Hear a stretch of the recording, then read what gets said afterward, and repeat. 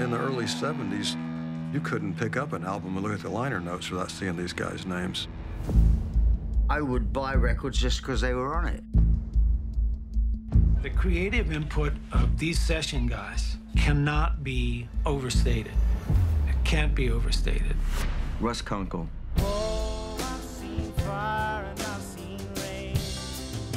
Danny Kortchmar.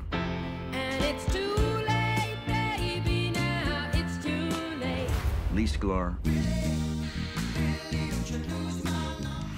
Waddy. And the days go by like strand in the wind, in the web that is mine. They were just musicians we knew, and they gradually became legendary session musicians. My main goal was to not get fired. Tapestry, the whole thing was done in 3 weeks. 3 songs in one day, and we didn't piece together the best. No, like it wasn't we do. overdubbed. Look, we were all in our 20s. No, there was no sleeping.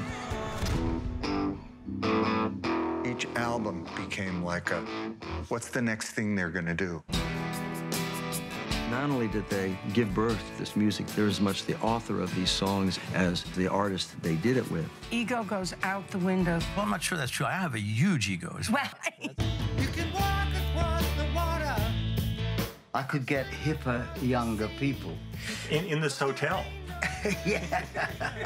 But these are the people that play it best. You got to have skin in the game. All I could express is admiration for these guys. 4 truly great players, all of them masters of their instrument. In hindsight, I was just happy to be there. I've got a band full of brothers that love me. I'm proud of all of it.